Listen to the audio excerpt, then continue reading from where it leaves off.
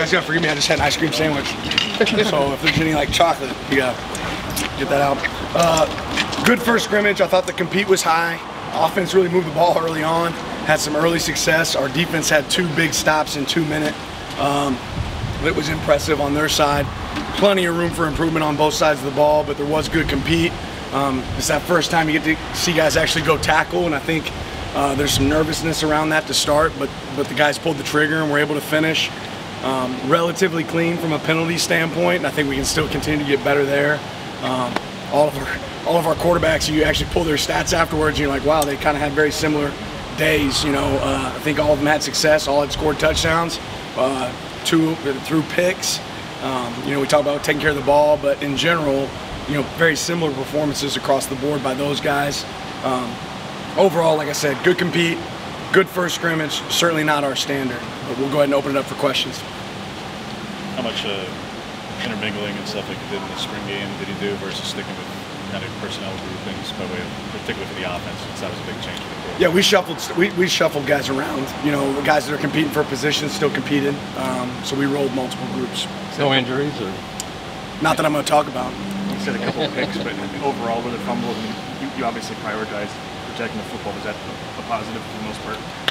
No, because we had turnovers, right? If you have 1 turnover, that's 1 too many. Now, on the same note, you know, our goal on defense is to be +3 every game. So there were takeaways. Some of those situations are going to be situations where you're going to say you got to throw the ball. So let's say it's 4th down in 2 minutes, you need a touchdown or to get in the field goal range.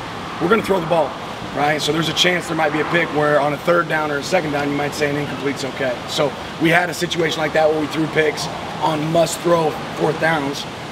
But ultimately, still, we want to do a better job of taking care of the ball. I think we were closer today. Like I said, for those to come in those situations, I think tells you a little bit about, hey, our quarterback's decision making, but we can certainly still get cleaner. How about explosives? Yeah, there were some. There were definitely some explosive plays today. Thought our offense did a good job with our tempo and creating some issues, you know, so we got to get better at that on the defensive side of the ball, but it was good to see that today. How did some of the younger guys do, and which some of the younger guys, I guess, impressed you today? You know, I'm going to have to go back and, like, look at the film, right, to really see it, because there's a lot more administration going on today. I don't know if I saw a real young guy stick out, you know, that really caught my eye. But overall, like I said, our compete was pretty good. You talked about the nervousness in like some people being able to tackle. Coach Powledge, he mentioned, he made a comparison to like a red light, green light, yellow light. How do you get those guys? You said some of them are at like a yellow light where they're not sure about going yet. How do you get those guys to basically a green light for week 1? Yeah, you train it, right? You need days like today where you get an opportunity to go live and go full tilt boogie and see it happen. That being said, you know, I think I said it before, if you bite as a puppy, you're going to bite as a dog. There's a piece of that to it too, right? Like, guys that are good tacklers are going to be good tacklers, but you have to train it. We do a good job of working non-contact tackling, if that makes sense. Training where your eyes are at, how you're going to work a finish. But days like today are days that you see it, right? It's like get them down. It doesn't matter how you get them down. There's some of those moments today. Did you see guys play green to the extent you would have liked? Oh, no, I definitely want more green. You know, now we weren't way behind the curve. Like, guys were going today, but I'm always looking for a little bit more. Who's making up the left side of the offensive line? We had a couple guys shuffling over there. With the 2-minute drills, were there any defensive guys who kind of caught your eye? Not necessarily. Like I said, we had a big pick. I think it was Bennett there on the first series, had a big pick at the end. And it was interesting in our pre-practice team meeting. You know, we showed a clip of Rice and UAB several years ago, back when Coach Maringer was at Rice. Rice is going in to score. They throw an interception to UAB. UAB, instead of dropping right there, right, has an opportunity to win the game if they go down. They start to return it back and they fumble it back to Rice. Rice goes down and scores the win. So we saw that exact scenario today, interception, and our defense went down. So it's fun to see moments like that start to be reciprocated in practice. It's solid to be good. I'm not talking about injuries. Do you guys break this scrimmage down like you would a game? Like you guys go on film and position group by position group break down things? Or what's the evaluation process after this? We're watching it in sequence. We'll grade every single play, right? So positive, negative, every single play. Just like that, we talk to the players about going to the doctor and seeing what medicine we got to take and what we have to fix. We'll do the same thing. You know, when it comes to us as coaches, we'll do a write-up. What tools do we have in our tool belt that we feel like we need to carry into the season, right? And then what do we need to add? And that's, and we'll have a write-up. We'll have a pretty extensive write-up on offense, defense, and special teams on what we need to improve and make sure we get. Looking at those positives and negatives, if you had to pick a winner between the offense and the defense, who do you think won the day? I would have definitely said offense early. They were definitely moving the ball and having some success early. I think defense late, so it's good to see the yin and yang, but plenty to clean up on both sides. What are lessons from today that you hope show up when you guys come back to practice next week?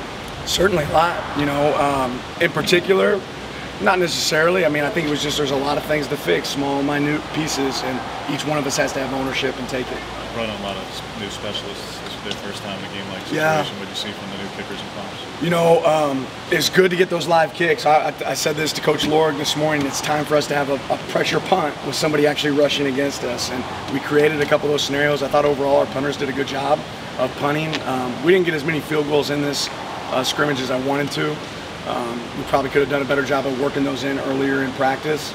But when we did, they hit some big kicks there at the end.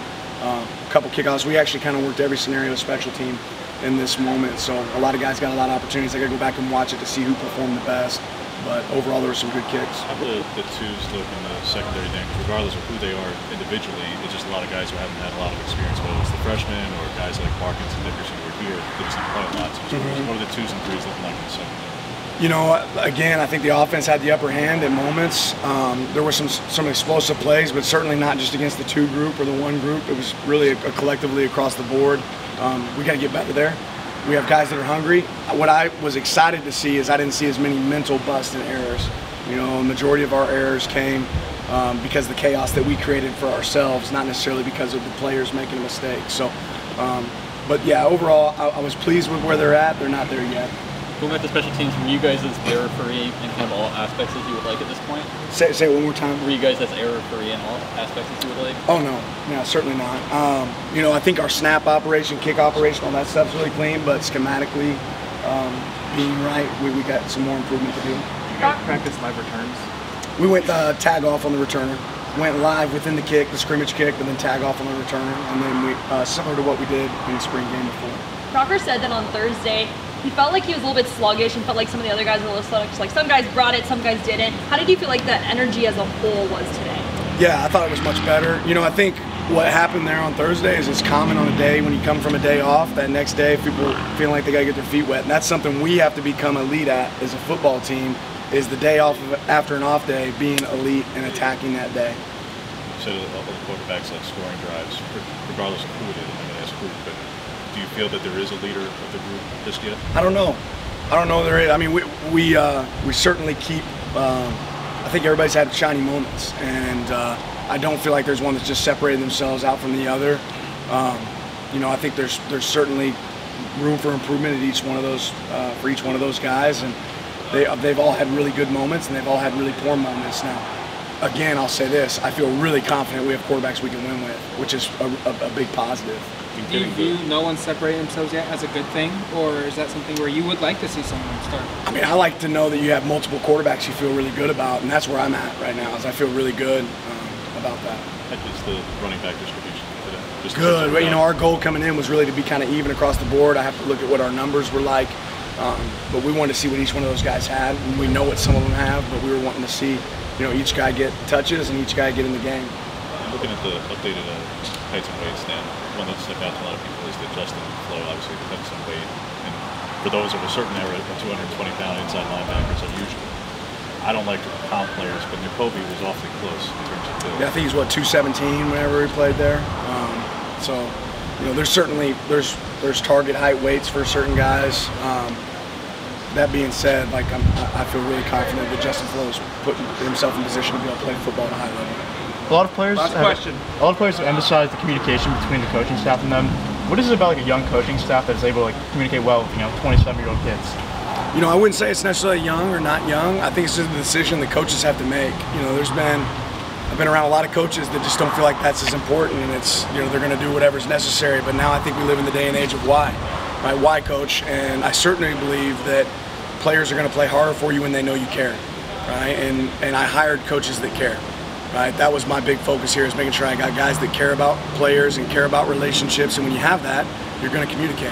Right? If you don't have that, you won't. And regardless of age. I think that's important to be part of our program. Thank you guys.